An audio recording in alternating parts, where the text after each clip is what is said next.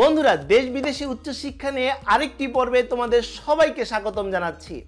গত কয়েকটি পর্বে আমরা জাতীয় বিশ্ববিদ্যালয়ের অধীনে অনার্স এবং ডিগ্রি নিয়ে বিভিন্ন ধরনের তথ্য আমি তোমাদের সাথে শেয়ার করার চেষ্টা করেছিলাম। এর ধারাবাহিকতায় আজকে আমরা ডিগ্রি পাস কোর্স নিয়ে আলোচনা করব, তবে একটু ভিন্ন ধরনের বিষয় নিয়ে আলোচনা করব। থাম্বনেল অথবা টাইটেল দেখে নিশ্চয়ই ইতিমধ্যে বুঝতে পেরেছো আজকে আমরা কি বিষয় নিয়ে কথা বলবো। বন্ধুরা, তোমরা যদি আমার চ্যানেলে নতুন হয়ে থাকো তাহলে সাবস্ক্রাইব করো। অলরেডি যদি সাবস্ক্রাইব করে থাকো, থ্যাংক ইউ সো মাচ। চলো শুরু করা যাক।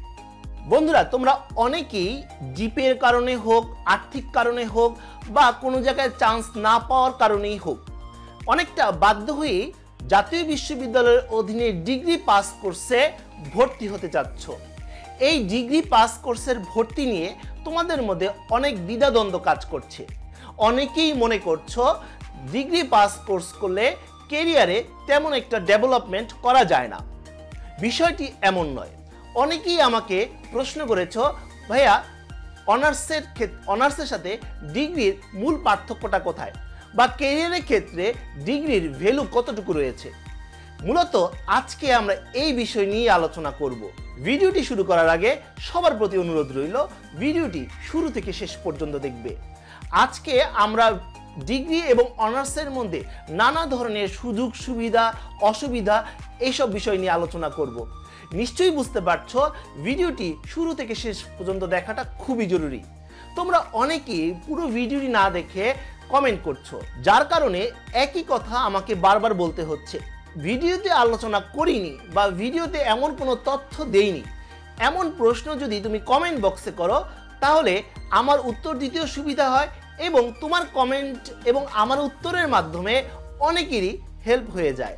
আশা করি বুঝতে পারছো। চলো ডিগ্রি এবং অনার্সের মধ্যে পার্থক্য, সুযোগ সুবিধাগুলো দেখে নিই। বন্ধুরা, অনার্স এবং ডিগ্রির মধ্যে প্রথম পার্থক্যটি হচ্ছে অনার্স হচ্ছে 4 বছরের একটি কোর্স এবং ডিগ্রি হচ্ছে 3 বছরের একটি কোর্স, অর্থাৎ বছর ভিত্তিক একটি পার্থক্য রয়েছে।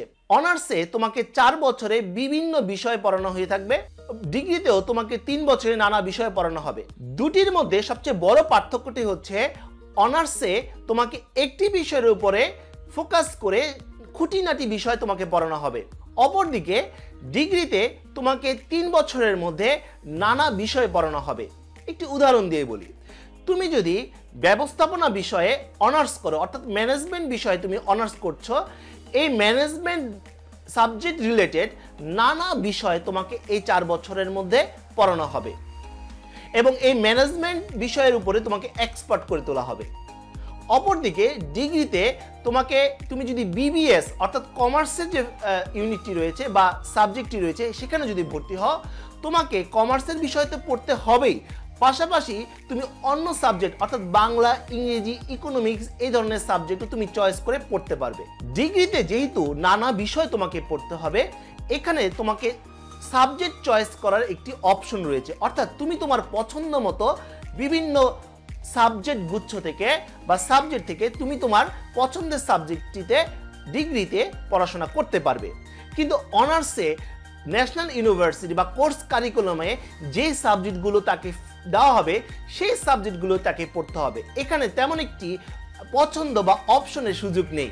এখানে একটা কথা বলে রাখি, যেহেতু ডিগ্রিতে তোমাকে সাবজেক্ট চয়েস করার একটি অপশন রয়েছে, অর্থাৎ তুমি নানা বিষয়ে তুমি এখানে চয়েস করতে পারবে, এমন বিষয় সিলেক্ট করে এই 3 বছরে পড়া উচিত যেই সাবজেক্টগুলো পরবর্তীতে তুমি মাস্টার্স করলে তোমার জন্য অনেক হেল্পফুল হবে। এখন তোমরা প্রশ্ন করতে পারো, ডিগ্রিতে এমন কি কি সাবজেক্ট রয়েছে যে সাবজেক্টগুলোতে যদি আমরা এই 3 বছরের মধ্যে পড়ি তাহলে ভবিষ্যৎ ক্যারিয়ারের জন্য আমার ভালো হবে। তোমরা নিশ্চয়ই স্ক্রিনে দেখতে পাচ্ছ আমি কয়েকটা সাবজেক্টের লিস্ট এখানে দিয়েছি। এই সাবজেক্টগুলো মূলত তোমরা এই ডিগ্রির 3 বছরের মধ্যে চয়েস লিস্টে অবশ্যই রাখবে, তাহলে তোমার ভবিষ্যৎ মাস্টার্স এবং ক্যারিয়ারের জন্য অনেক হেল্পফুল হবে। অনার্সে কোনো ধরনের উপবৃত্তির কোনো সুযোগ নেই, অর্থাৎ অনার্সে ভর্তি হলে তোমার নিজের টাকা খরচ করেই পড়তে হবে, কিন্তু ডিগ্রিতে উপবৃত্তির একটি সুযোগ রয়েছে। এই উপবৃত্তি নিয়ে হয়তোবা তোমাদের মধ্যে কিছুটা ধারণা রয়েছে। সরকারি ডিগ্রি কলেজগুলোতে যারা ভর্তি হবে মেয়েদের পাশাপাশি ছেলেদেরও উপবৃত্তির সুযোগটি দিয়ে থাকে। ডিগ্রিতে বললে খরচ তো কম বটেই, পাশাপাশি সরকার থেকে তুমি উপবৃত্তির সুযোগটাও পাবে। বছরে প্রায় 4,900 টাকা, তার মানে তুমি 3 বছরে 14,700 টাকার মতো তুমি উপবৃত্তি অথবা স্কলারশিপ তুমি পাচ্ছ। এটি একটি বড় সুযোগ। যাদের আর্থিক সমস্যা রয়েছে তারা ডিগ্রি পড়ে এই ধরনের সুযোগ সুবিধা তোমরা পেতে পারো। এখন আসি কোর্সের কথা। ডিগ্রিতে তোমাকে এই 3 বছরের মধ্যে তোমাকে 21 থেকে 22টি কোর্স তোমাকে করানো হবে এবং অপরদিকে অনার্সে তোমাকে প্রায় 30টি কোর্স করতে হবে। তো নিশ্চয়ই তুমি বুঝতে পারছো এখানে কোর্সের একটি পার্থক্য রয়েছে। অনার্সরা যেহেতু 1 বছর বেশি পড়াশোনা করছে, তো স্বাভাবিকভাবেই তাদের কোর্সের পরিমাণটাও তোমার চেয়ে বেশি। অর্থাৎ তুমি 3 বছরে যে কোর্সটি করছো, অনার্সেও ঠিক 3 বছরে সেই পরিমাণ কোর্সই করানো হচ্ছে। এবারে নেক্সট পয়েন্টে আসি। নেক্সট পয়েন্টটা খুবই ইন্টারেস্টিং। সেটা হচ্ছে ইতিমধ্যে আমি তোমাদেরকে বলেছি অনার্স হচ্ছে 4 বছরের।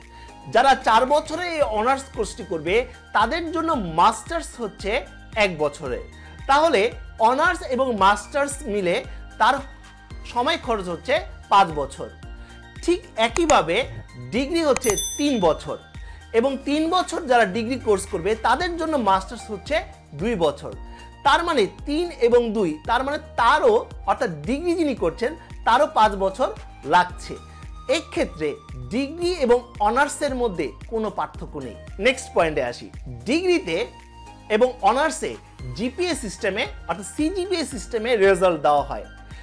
আগে এটা ডিভিশন সিস্টেমে ছিল, কিন্তু এখন বর্তমানে ডিগ্রি এবং অনার্সে সিজিপিএ সিস্টেমে করা হয়েছে।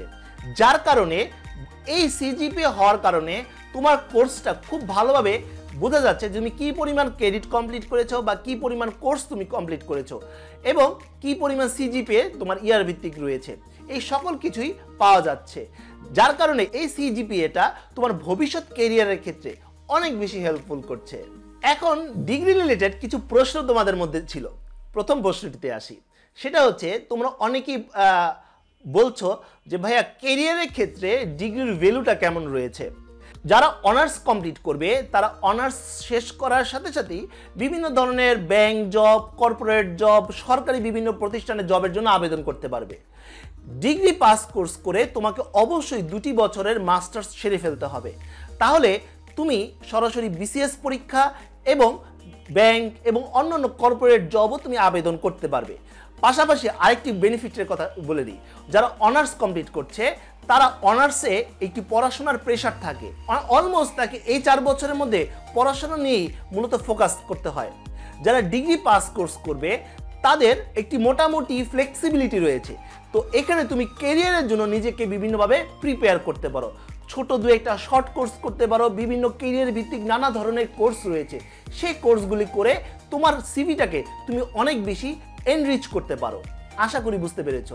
এখন তুমি প্রশ্ন করতে পারো যে ভাইয়া ডিগ্রি কমপ্লিট করার পরে আমি কি মাস্টার্সটা কোনো প্রাইভেট বিশ্ববিদ্যালয়ে করতে পারবো? অবশ্যই ডিগ্রি কমপ্লিট করে তুমি বাংলাদেশের যে কোনো প্রাইভেট বিশ্ববিদ্যালয় থেকে যে কোনো বিষয়ে মাস্টার্স করতে পারবে, অবশ্যই তোমার সাবজেক্ট রিলেটেড। এছাড়াও ঢাকা বিশ্ববিদ্যালয়ের ইভিনিং এমবিএ রয়েছে নানা, এবং আমাদের বিভিন্ন পাবলিক বিশ্ববিদ্যালয় রয়েছে।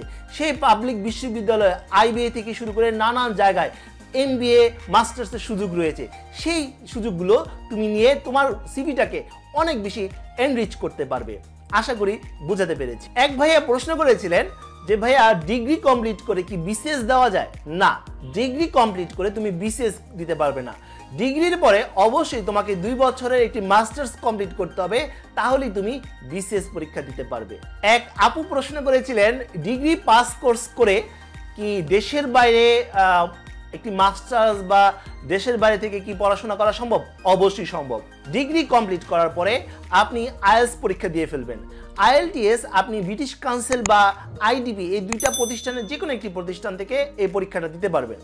এই পরীক্ষাটি দেওয়ার পরে আইএলটিএস এর স্কোর এবং আপনি ডিগ্রি সার্টিফিকেট দিয়ে খুব সহজেই পৃথিবীর যে কোনো দেশে আবেদন করতে পারবেন। বন্ধুরা, ডিগ্রি পাস কোর্স করার পরে অনেকে মাস্টার্স কমপ্লিট করে অনেকেই বিসিএস এর কর্মকর্তা থেকে শুরু করে কলেজের শিক্ষক, দেশে এবং দেশের বাইরে নানা ক্ষেত্রে নানা জায়গায় তারা সফলতা অর্জন করেছে। এরকম অনেক উদাহরণ রয়েছে। ডিগ্রি পাস কোর্স করে হতাশ হওয়ার কোনো কারণ আমি দেখছি না। ডিগ্রি করেও একটি সঠিক ক্যারিয়ার প্ল্যানের মাধ্যমেই তোমরা যদি সামনের দিকে এগিয়ে যেতে পারো, তাহলে অবশ্যই তুমি ক্যারিয়ারে ভালো করতে পারবে। এমনও হতে পারে তোমার যে বন্ধু অনার্স করছে তার তুলনায় তুমি অনেক ভালো করছো একটি সঠিক ক্যারিয়ার প্ল্যানের মাধ্যমে। আমার মনে হয় তুমি নিশ্চিতভাবেই ইনশাআল্লাহ তুমি ক্যারিয়ারে অবশ্যই সফল হতে পারবে। তো বন্ধুরা, এই ছিল আজকের মতো ভিডিও। আজকে আমরা জানতে পারলাম ডিগ্রি এবং অনার্সের বিভিন্ন সুবিধা অসুবিধা, এই অসুবিধাগুলো কিভাবে তুমি ওভারকাম করবে। তো বন্ধুরা, আগামী ভিডিওতে ডিগ্রি পাস কোর্স এবং ডিগ্রি প্রাইভেট পাস কোর্সের বিভিন্ন বিষয় নিয়ে আলোচনা করব। তো বন্ধুরা, আজ এই পর্যন্তই। সবাই ভালো থাকবে, সুস্থ থাকবে। আমার চ্যানেলটি অবশ্যই সাবস্ক্রাইব করে ফেলবে। দেখা হবে আগামী কোনো ভিডিওতে। আল্লাহ হাফেজ।